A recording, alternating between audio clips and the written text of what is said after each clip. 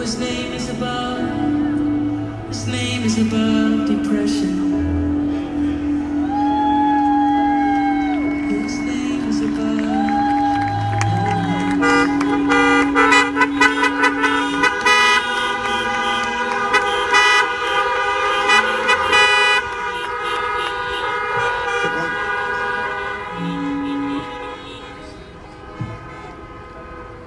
Check one.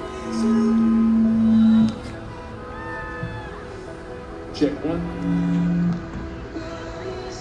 Check one.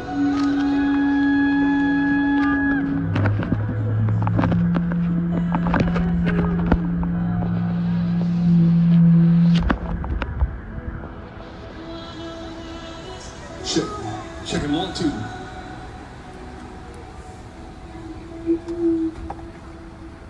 He's the way maker, amen? Amen. He's the promise keeper.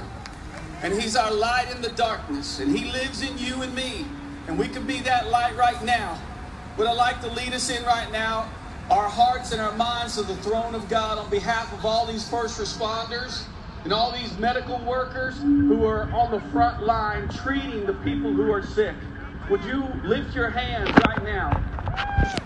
Would you just bow your heart before the throne and allow me to lead us as one heart to the throne of God. Father God, we come before your throne. God, we recognize that you are holy and you are worthy, God, and you are mighty. You are Jehovah Rapha. You are the great healer, God. And we thank you. Father, we come before you with humble hearts, Father.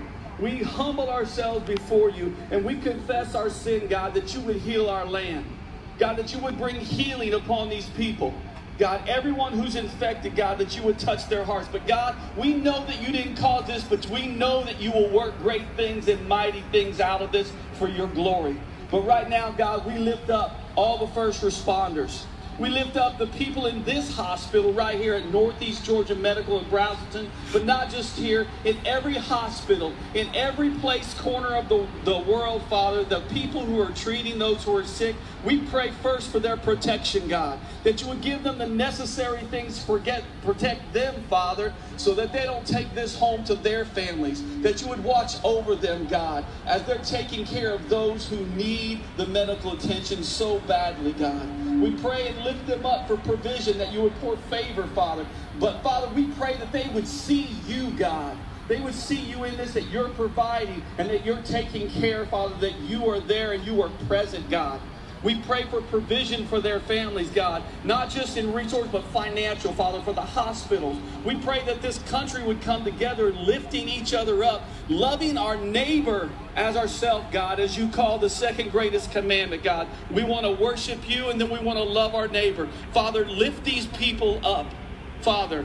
Bring them everything that they need, God, to take care. Protect them. Keep them from getting this virus, Father, so they can do what they've been called to do, God. So the skills and the ability that you've given them, the wisdom that you've given them to take care of these people, God, you would let it work through them, God. And we pray through all of this, God, that you will be glorified, that people will see you, God, not us, but you, God. You are the light in us to lift up the name of Jesus, God. So we pray for provision. We pray for every need that they have, God, that you would take care of them. We come here today beseeching you, God, on their behalf, God, that you would protect them. Father, we love you so much.